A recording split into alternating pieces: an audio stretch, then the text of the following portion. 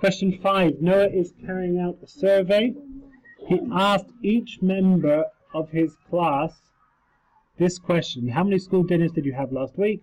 The bar chart showed his results. So there were 6 students who didn't have any school dinners last week, 9 who'd had 1, 4 who'd had 2, and so on. 0 who'd had, well, we don't know this yet.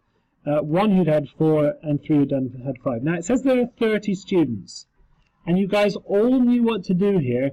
You've got all of them, and then I've got to take away all the ones that I've got so far to find out how many must have had 3 school dinners. So that's 6 plus 9 plus 4 plus 1 plus 3. I'm going to take all of that away. So let's add this up. And this is where a lot of people made just one silly error in their adding up and then lost a mark. So 6 plus 9 is 15, plus 4 is 19, plus 1 is 20, plus 3 is 23. So it's 30, take away 23, which is 7.